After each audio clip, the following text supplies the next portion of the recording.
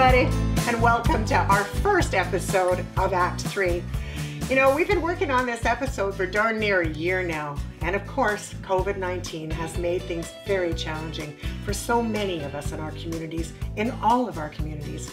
But the good news is today's show is going to talk a little bit about dealing with some health concerns besides COVID-19 and just really evaluating the goodness that is around us. We've got a couple of special new features for the program in our brand new show and can't wait to share them with you. Thanks for tuning in. Enjoy the program. I'm sitting on the edge of love and happiness. Never experienced such a moment as this. So if you got that good feeling in your body and you want to bring this moment to life, come with me, we'll hit the town. Let's go right now and live the life. I just want to shine like the sky up like a sunset, living with no regrets. I just want to shine. Hi there, I'm Kevin Wagner and welcome to Act 3. I'm excited to be here for first episode and I appreciate you joining us. I'm joined here today with Dave Hingley. Dave, thanks very much for joining us. Thanks, Kevin. My pleasure. And we're talking today, Dave, you had a diagnosis just a few years ago. Tell us a bit about some of the health challenges you encountered here in recent years. Well, I was diagnosed with Parkinson's 6 years ago at a young age. I won't say not too young, but but younger than most. Right. So I've been, trying to maintain a normal lifestyle as I possibly can with that. Well, and there's so many symptoms. I think we often think of Parkinson's as I think people associate it with the shakes that often occur with it. You were telling me earlier, there's so much more that can come with it in terms of the symptoms. That's correct. Yeah, there's a laundry list of symptoms that you can get with Parkinson's, and there's a lot of scary ones, which is the falling and the shaking is the most visible one. Right. But the depression and the mental aspects, it's a depletion of dopamine in your brain. Your body's not producing it anymore. So. And I imagine like you're in a perfectly cognitive state of mind, but your body is just not behaving the way you are trying to control it. It's a loss of control, or I imagine it must feel like that in a sense. That's very true. Yeah. You're walking and it just doesn't do what you want it to do, right? And it presents its own set of challenges. So yeah, sure enough. Balance being a big one. Yeah. Yeah. And then certainly to combat that, they have all sorts of medications, I imagine, depending what symptoms you are encountering. Right. And they do treat the symptoms on their own as well. As for the Parkinson's, there's the main drug, which they have, the levodopa-carbidopa, which is the holy grail of the medications, I suppose. Right. But there's a few others that they add on there as well, and they can present challenges on their own. Sure enough. And I suppose depending on what your symptoms are personally, but so you kind of get is it a complicated cocktail depending on the circumstances? Like, is it a challenging regime of medication? It can be, and mine's quite simplified now. I was getting some side effects before from some of the sort of drugs.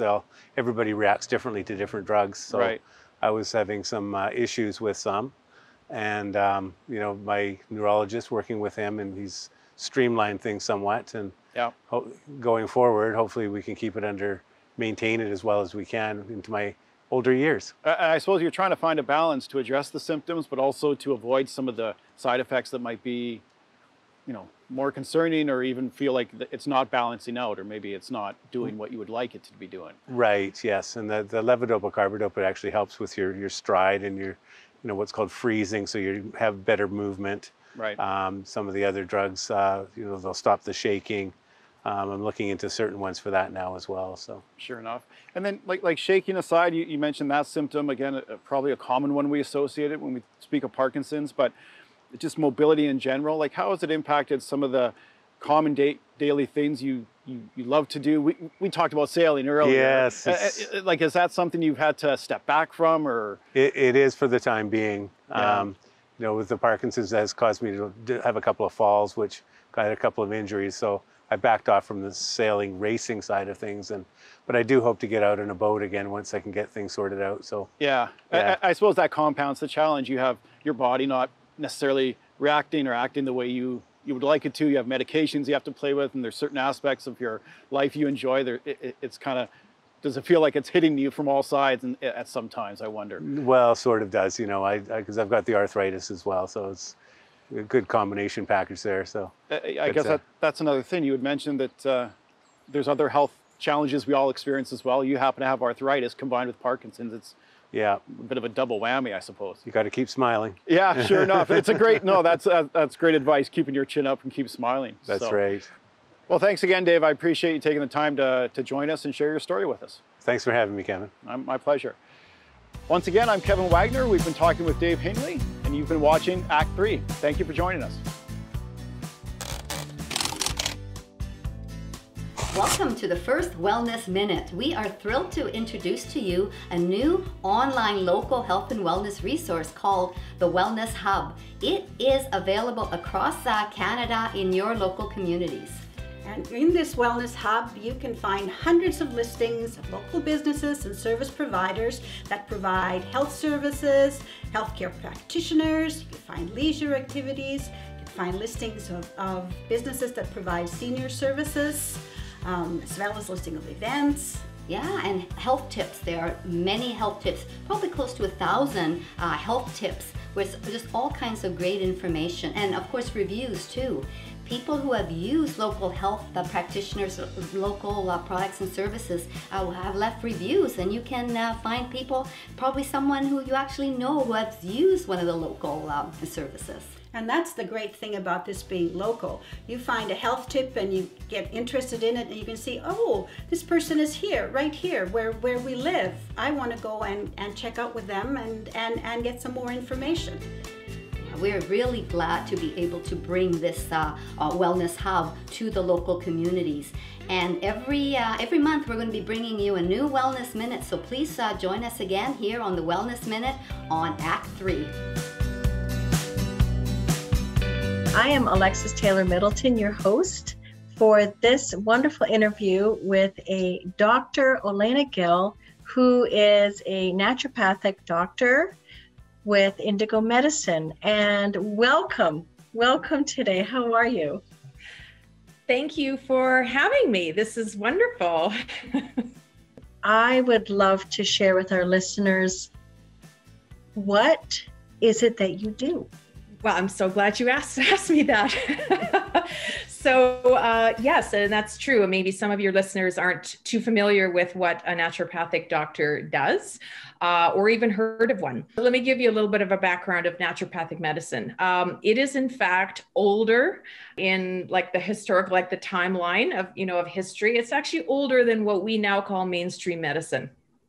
And it's really a combination, kind of coming forward in time, it's really a combination of what you'd call ancestral medicine, or, ways of approaching health issues combined with a modern medical system. And that in a nutshell is what naturopathic medicine is. But I would say the basic tenets of naturopathic, it's really about disease prevention. I would say if I were to put, a couple of words on it as a core tenet, it would be about preventing disease.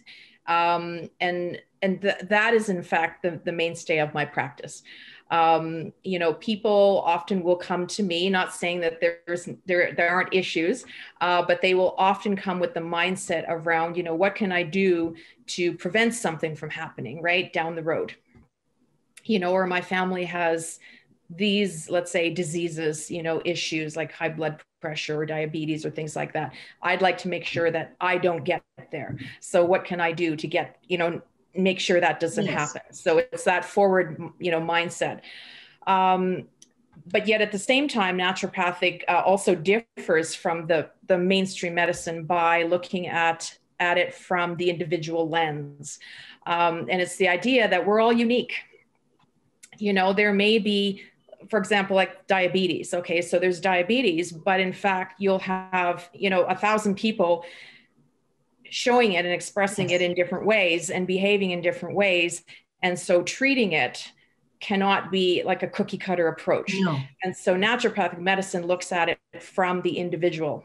That's That's the big characteristic of naturopathic. So it's customized. And so when we kind of fast forward to, treatment approaches, let's say, we look at, what you, the individual, present. We just don't look at, well, what's the disease or the health issue or the health concern that you present with. We look at, okay, what are all the aspects of you that makes you unique, and let's approach it from that way and customize treatment accordingly. What is it that you're finding your patients are coming to you most for, and how are they benefiting? Would you be talking about, let's say, during 2020, like during the pandemic? Yes, during this pandemic, absolutely. Well, I would say, yeah, once we were able to get back to work in an in-office setting, I heard many people, this was a common theme that I heard among many people, is how they were dealing with a lot more like mental health issues. And so certainly I would say the pandemic highlighted that. I saw a lot more cases of, anxiety, depression, also frustration, I heard the words, helpless, hopeless, a lot of those were scattered. So I definitely would say in 2020, I heard and saw a lot more of that than I probably ever had to date. What approaches is it that you're offering as a naturopathic physician that would help with those? Good question. That's a good question. And naturopathic medicine certainly utilizes a lot of, we call natural medicines as well. So in other words, non-pharmaceutical approaches. That doesn't mean we don't embrace pharmaceuticals, because we do. We accept that also as part of the medical model as well. However, there are a lot of, these non-pharmaceutical approaches that we can look at, such as, botanicals, for example, herbal medicine. In my practice, I do a lot of herbal medicine prescriptions, and I customize a lot of, like tinctures, for example, or herbal teas for people. Again, individualized to the issue that they, present with, of course. Do acupuncture. I'm an acupuncturist as well. So I've done a lot of acupuncture in 2020. That's for sure. So yes, I've needled a lot of people. So that's another stream also that falls under the banner of naturopathic as well. And that is certainly one of my strengths. And I'm also licensed in it as well. So I do treat a lot with acupuncture. But I would certainly say, we look at diet, we look at lifestyle counseling. There's been a lot of counseling interspersed in my sessions in 2020, around just the concerns and the feelings that people have expressed, with this pandemic. So, we do we look at dietary changes. We look at, what kinds of things can you shift in your lifestyle, to help improve what it is that they're going through, or perhaps prevent. I do a lot of stress management, bringing in what I call mind-body techniques. One of my passions, I would say, as a not just as a doctor, but just in my own mindset as general, one of my passions is looking at through the lens of that mind-body connection.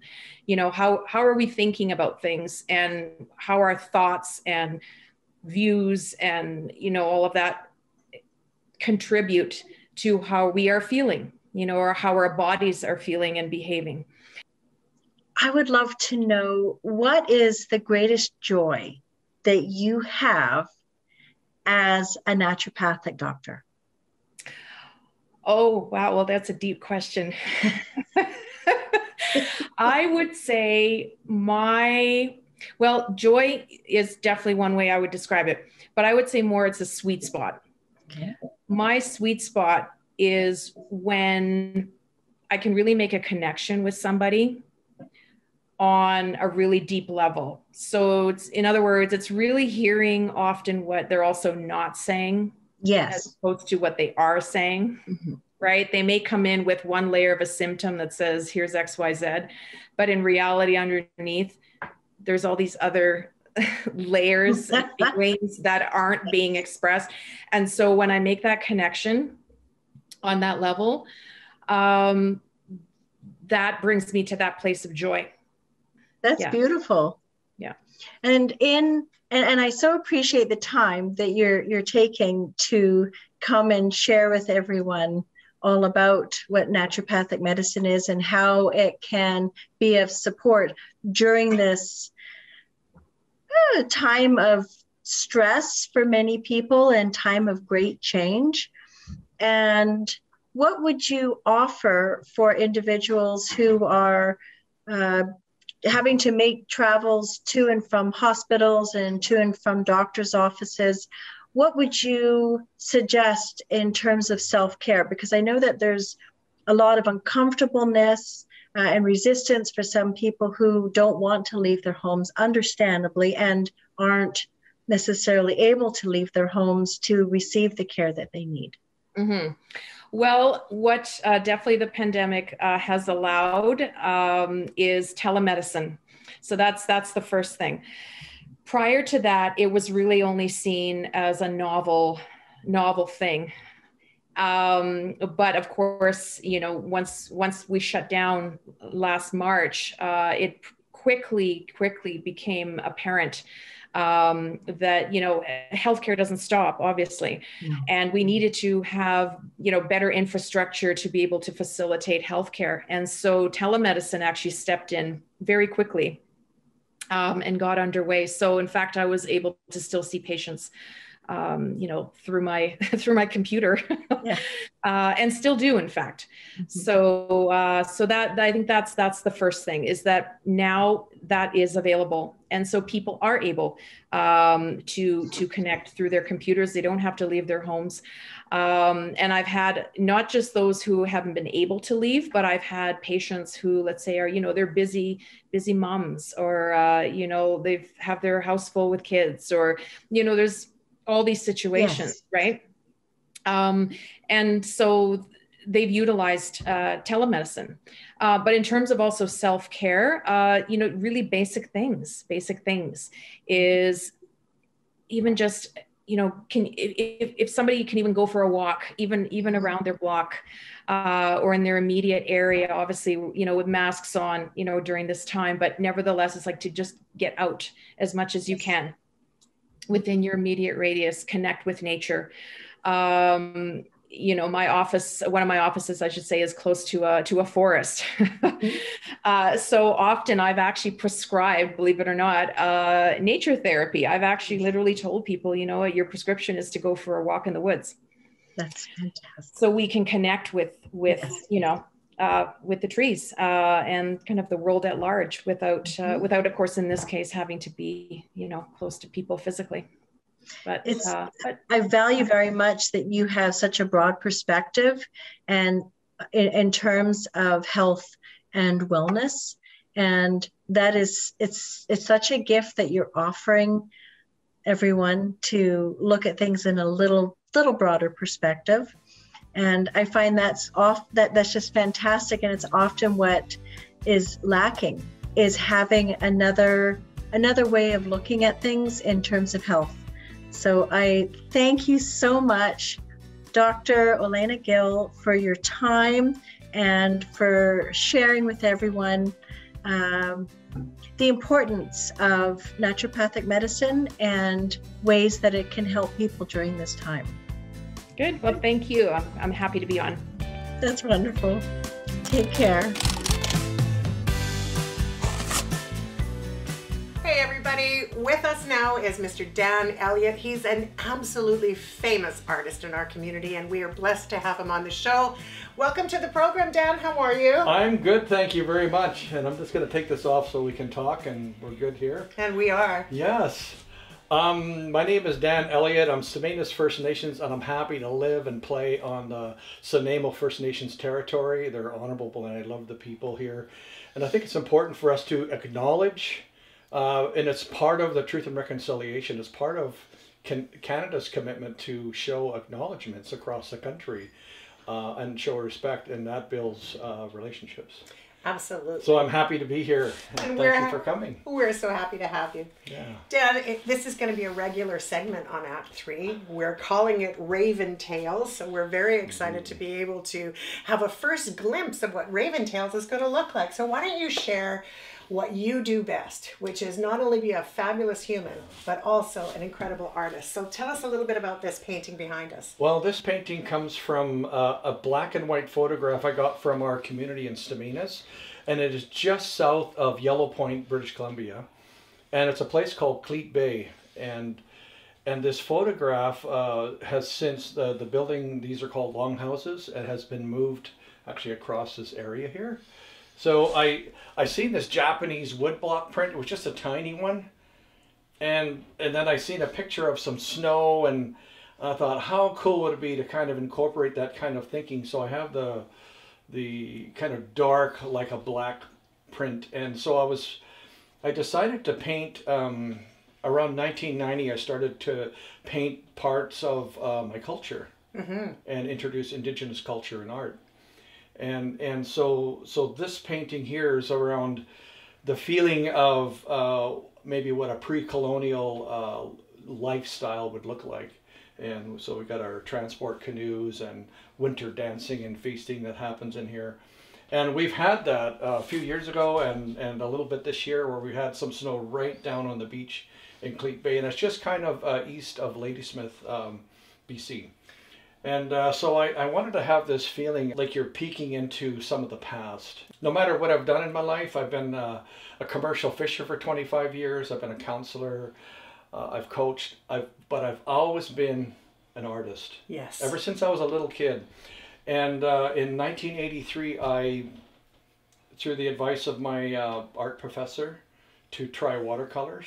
And so since 1983, so it's 37 years, I've been doing watercolors, and I've challenged myself with getting slightly bigger and bigger. And anybody who knows watercolors, yes, difficult. So I challenge myself with the big ones. So I've done some stuff around pre-contact First Nations history, and it was a really important piece, and people love it. It has a very peaceful kind of feel to the snow and the celebration of just being together in a longhouse and not worrying about having to go outside, and you're eating and feasting. And yeah, so it was so this one is just called Snow in Cleets Bay, and it's I have an elder that actually danced in this one, and he was one of my teachers, Bill Seward of Sanemo First Nations. Fantastic. And he says, yeah, I danced in this one here. Oh, so this is great. That was pretty cool. Well, we have another painting to take a look at. We do. So let's take a good look at another part of your character, which we're really excited to share. I love this painting. Yeah. This is one of my favorites, and it has been for a very long time. It really does remind me of you. I remember us doing something with these paddles quite some time ago at one of the functions that we shared. Right. Tell us about this painting and what inspired you. Well, this one was kind of an introduction for some of the cultural pieces of my culture, and some of it was like this mysterious, mystical kind of, and I was trying to find a way to connect with that, because as you may know, I grew up away from my culture. Yeah. So I came to understand this later in my life. And so part of, I did a painting called Winter Fire, different than this one, but it was my question for myself about my who am I as an Indigenous person. And it was the first one where I did longhouses and anything to do with First Nations. So that was kind of a precursor for my questions around how I'm going to include my artwork and my Indigenous heritage. So I took some amazing, lucky, fabulous lessons that were a European watercolor professor retired at Nanaimo, Michael B. Garrogay. And I met him at 14. And so I have this European, strong, disciplined fine arts background, and I mixed it with my Indigenous art. So it's very different for people to go, wow, this is. So this one for me was, I basically painted it with a 1-inch sable brush, and I just kind of allowed the paint to flow, because I have a lot of control over my watercolors, which taken a long time to develop. Yeah. But this one I let flow, and I just allowed the process to happen. I'd use no frisket, which is a blocks out the paint so I can add color later. I did everything except for his eyes. And I really wanted to focus on the eyes, and they are quite piercing. They are. And I used to ask kids, what emotion is this fellow feeling or projecting? Is he happy? Is he sad? And it's like, and you can't really put a finger on it because he doesn't look mad. He doesn't look really mean, but it's certainly intimidating. But he also looks very curious, right? Oh yeah, and that's where I'm getting. It's like he's got a curious sense and a sense of, you know, at times depending on what's going on. You know, this is a really rough time for a lot of people with COVID-19. There's a lot of sadness. Yeah. So if people have felt loss, I can see the loss that is here. Yeah.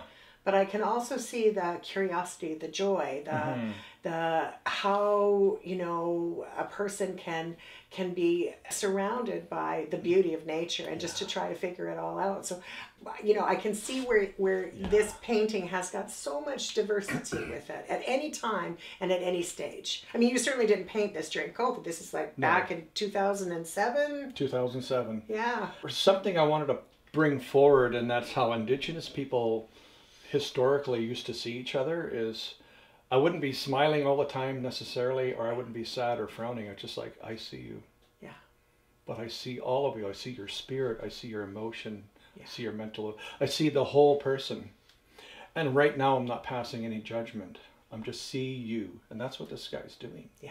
So it's a way for those that come after me to go, oh, that's how Indigenous people kind of learned how to see. I see you. So I had permission from the late Bill Seward and my late Uncle Ray Peter. I showed them, they're both spirit dancer. They had spirit dancers, and they looked at it for a long time and are like, you know what, it's time. It's time for this to be seen. Yeah. So I was thinking I was going to have to just crumple this up and burn it. That's what I thought. I thought if they rejected it and said, no, you can't show this. Wow. I thought it was going to have to disappear. Well, thank goodness we didn't have to have it crumpled up. There's more to show. There is more to show. I'm getting excited. I'm always excited, but this is very, very cool. So a minute ago, we were looking at two other paintings that have been extraordinary. And I said that I thought that they were kind of my favorites. I think I've got another one. Okay. Tell us about this painting and the significance behind it. Yeah, this was kind of a big turning point for me.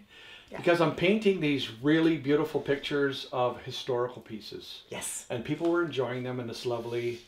But it wasn't a reflection of what I've seen happening with how Indigenous people are and are treated, and through every level of government and church. And so I'm a part of that.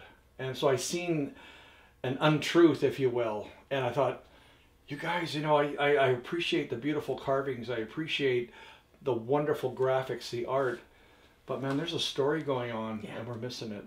So this one was, I put this one down as you know, talking to one of my elders, and his name was Stephen David from Sanemo First Nations, and he said, I feel like I'm transparent in this world. So when I go to Vancouver, I feel like I'm invisible, and people bump into me or they don't care. I have to walk around them. And so this kind of longing for what's really going on came out in this piece. And this was really a sketch. It's just a watercolor sketch. But it's like, this guy's got no head, and he doesn't even know where he's going, what he's doing.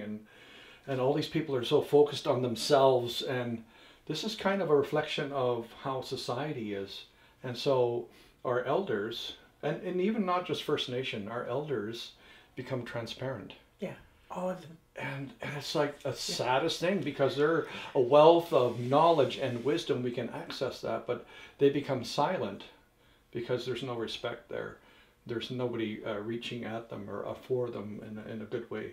So this was an echo of a series that I started, and I called it The Winds of Change.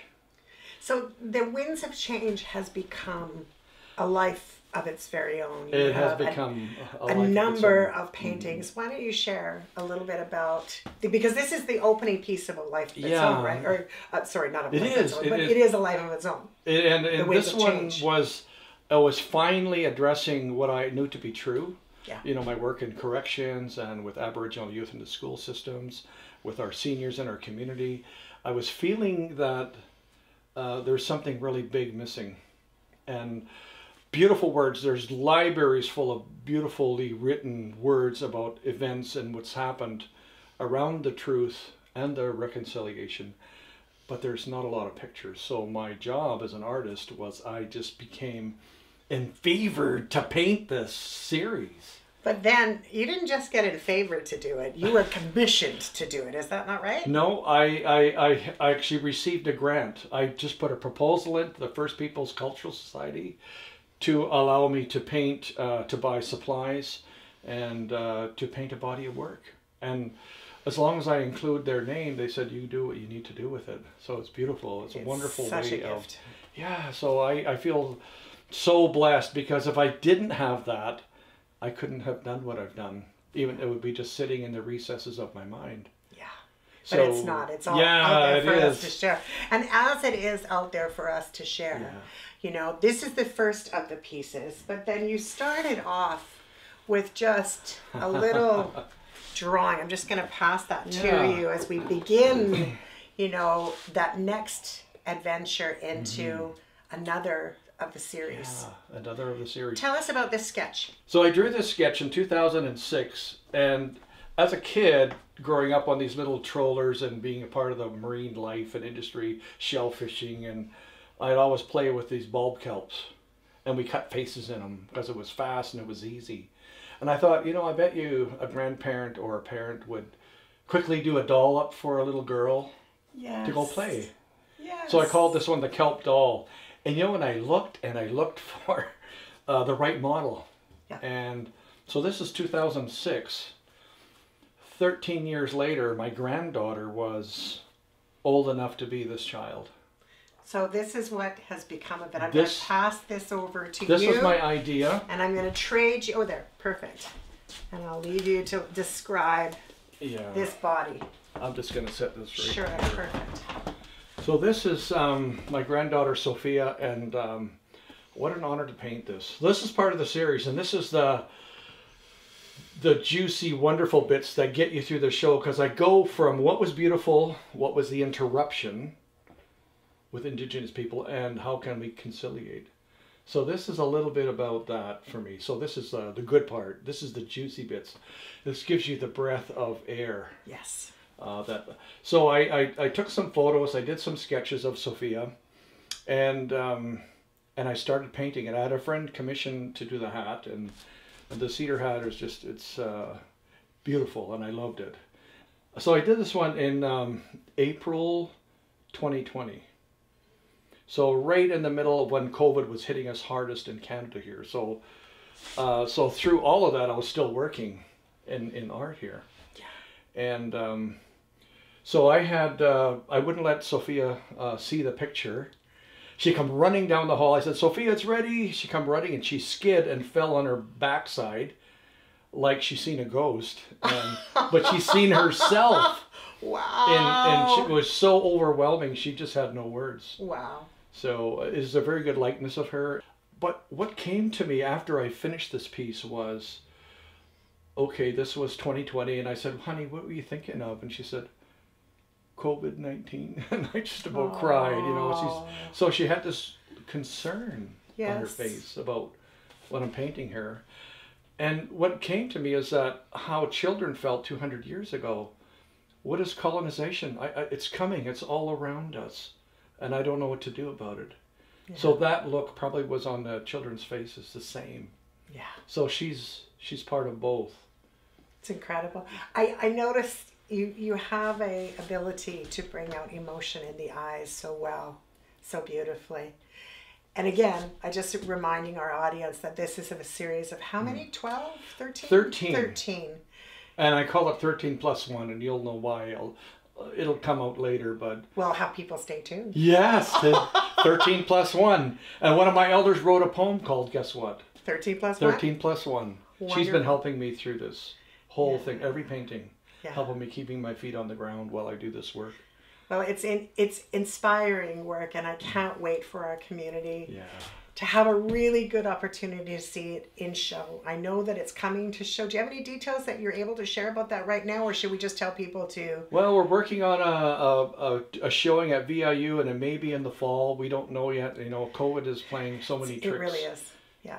That's another Raven's Tale, is what's going on around that. Well, the good news is Raven's Tale on Act 3 is coming soon, and your host will be Dan Elliott. Dan, thanks for being with us today. I am so honored. Giving us a glimpse of what we can expect in the future, and thank you so much for your beautiful art. We are a better community by having you in it. Thank you. I'm going to give you a high five. High five, baby.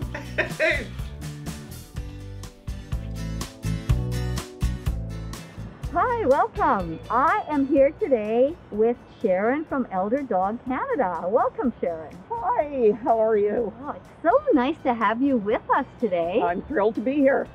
I recently heard about Elder Dog Canada, and it's just recently came to Nanaimo. Can you tell us a little bit more about it? Yeah, we're thrilled. We've been operating, well, we started in May, but it took a while, of course, to get our volunteers That's a hard together. time to start. It was right in the middle of COVID, and we're still in the middle of COVID, but we're still doing amazing things in the community despite the pandemic. And you help seniors with their dogs. That's right. And are the dogs also seniors? Many times they are. They've grown up with the elders that they're with. So we help seniors, which in our classification is anybody 55 and older, who have any kind of challenge taking care of their pet. And the whole goal of this is that the dog is a member of the family and should remain a member of the family for as long as possible. Absolutely. Seniors have enough challenges around isolation that we don't need to isolate them more by taking away what's often their best friend. And so Elder Dog provides a range of services that are designed to support seniors so they can keep dogs in their homes. That is so nice. I think that dogs are very, very special, and they're my favorite people.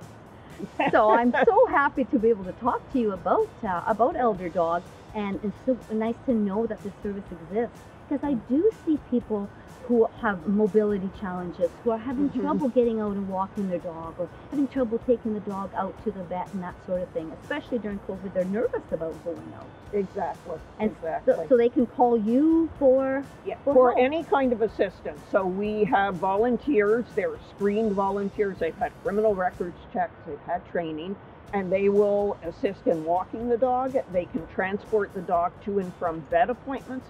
They can pick up bulky pet food or toys and deliver them to seniors.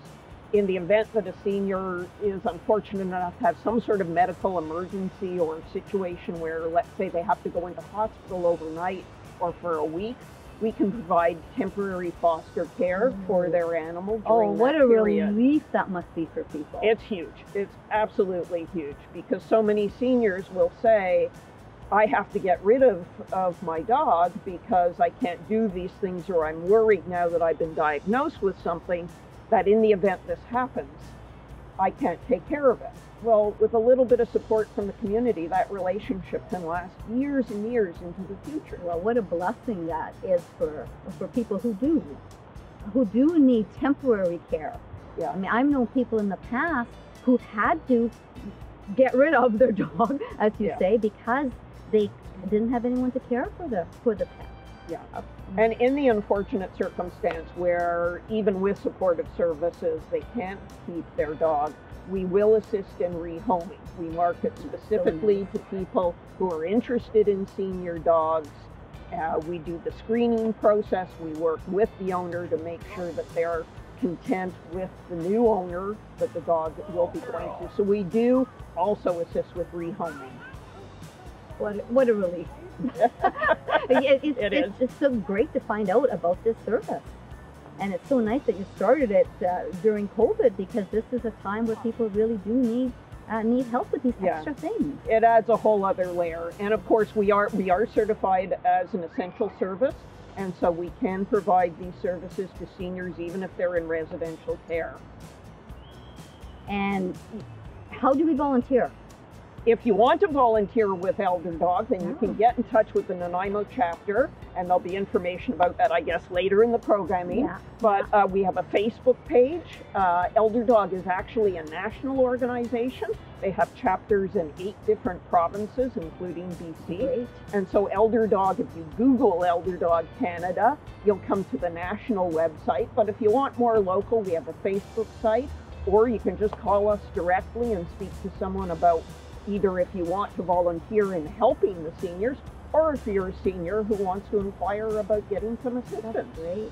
Do you have a large number of volunteers here in Nanaimo? Right now we've got over 35 volunteers. I don't know the exact figure because it changes every week. People have to go through the process of applying and getting criminal records checks. But we've got a good solid body of volunteers right now who are involved in everything from rehoming to fostering to dog walking. It's just a great group of people who have come together over this. And you are across the island, right? Across the island, as well as... We will accept calls from anywhere on the island. Perfect. There is a pod in Victoria. There's a pod that's just starting up now in Comox Courtney area. Nice. The Nanaimo area, we have seniors from Parksville who we're servicing with people who live either in Parksville, volunteers, or in the North End. Our goal is to cover the whole island. Well, that's wonderful. Well, Sharon, thank you so much for appearing with us and talking about Elder Dog Canada. We're so happy to have this wonderful service. Well, it's a privilege to be here, and thank you so much for having me. You're very welcome. Well, that does it for our first episode of Act 3. And we can't wait to bring you some more episodes. You know, right now we have to be extra vigilant and diligent and careful in every way we possibly can be to look after each other during COVID-19.